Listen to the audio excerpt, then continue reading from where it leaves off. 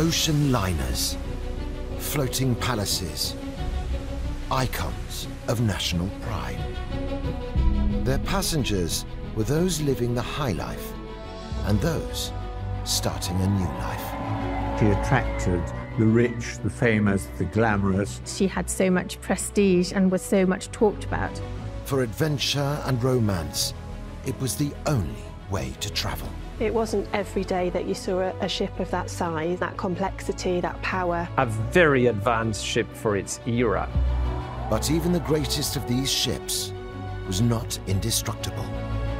I think the Titanic has a lot to teach us about hubris and greed and what happens when you think you can conquer nature.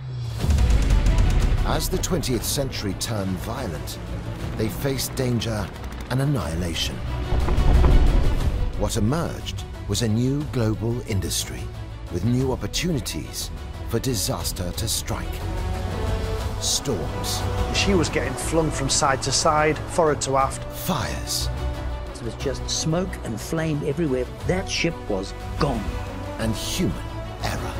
I could hear the sounds of the ship collapsing and people still screaming from inside.